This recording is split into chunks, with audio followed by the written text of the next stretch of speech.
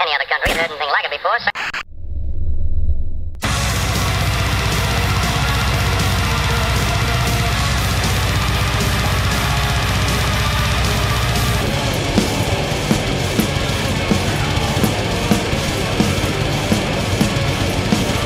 we're trying to be the antidote to sort of modern music, which we think is pretty facile.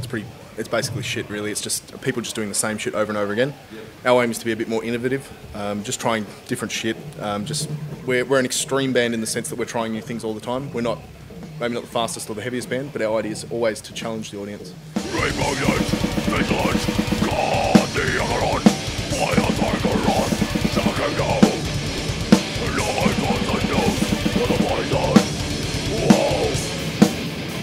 So yeah, you guys played Sydney last night. How's the tour been going so far?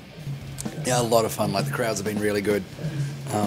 Shows, like heaps of people turning up. Shows have been a lot of fun. Partying a bit too much afterwards. Losing voices. Even if it's just a small crowd like tonight, like the people there really get into it and really have a great time, and that's what makes it for us. You know, 400 people standing there doing nothing, and that's just going to be a shit show. If 400 people have, 80 people just losing their minds, and that's awesome. That's why we do it.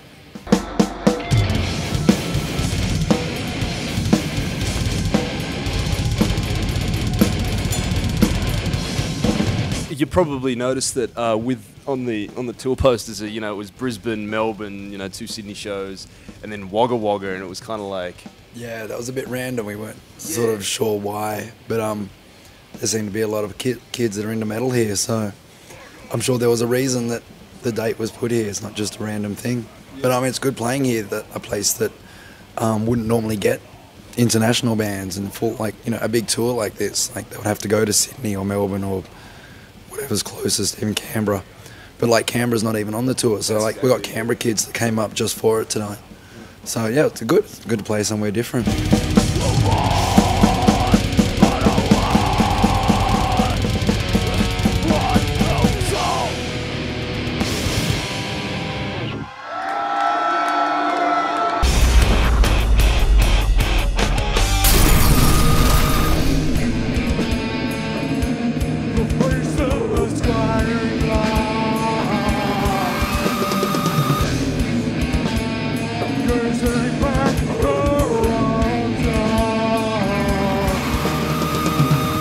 Yeah, well, it's essentially a sort of big mixture of different types of heavy metal. We like to mix up some death metal with some black metal. I leave that kind of judgment to the critics, whatever. Yeah, for us, it's just like, mix it all up, keep things interesting.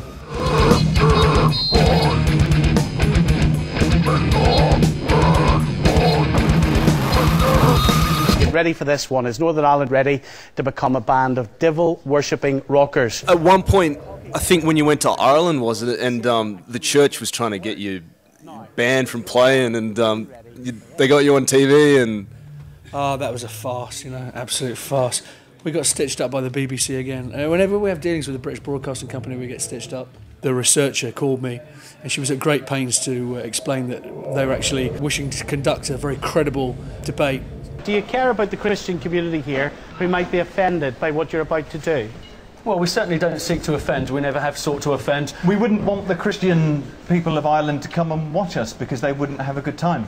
It was exactly the opposite of what they said it was going to be. It was just some religious zealots, some maniacs. No, Northern Ireland doesn't need this. Nobody needs this. People might say it's freedom of speech, but there has to be bounds on freedom of speech. This is truly offensive. I just want to tell you that one morning when you wake up and you find yourself lying in your own vomit, okay, I want you to remember me and invite the Lord Jesus Christ into your heart. So have you done that? He will cleanse you. It was just like tabloid stuff, which, let's be frank, into this day and age when you've got wars going on, and there's a lot more horrific stuff going on than like 5 idiots like us, making some fucking death metal, The demon from down under. No one ever wins. No one finally loses, except the dead. Under the sun, they rot together with absolute biological equality.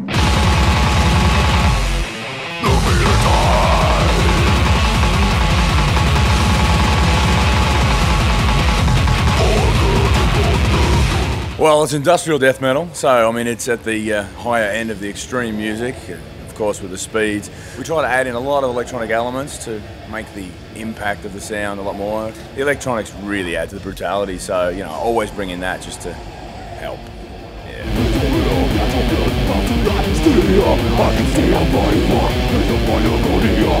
How does it feel to be headlining Festival of the Dead? Sure, it's great. It's been 5 years since we played here. Obviously, we've done a lot. I mean, we've done hundreds of shows overseas, so it's kind of easy. We don't really play here very much, but it's great. You know, we've played 2 shows through already, and it's been fantastic to see everyone come out again.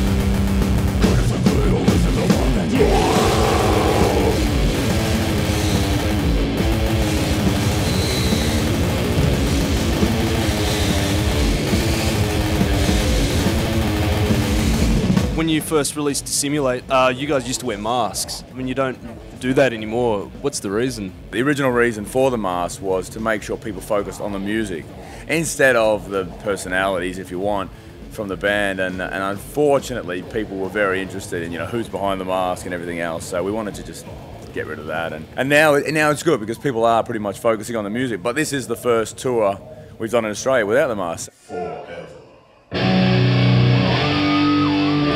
Once Festival of the Dead wraps up, what's the plan for the next few months, year? Summer, mate. It's going to take summer off and sunbake. Any last words you want to say to No, camera? I appreciate all the exposure and thanks everyone for coming out.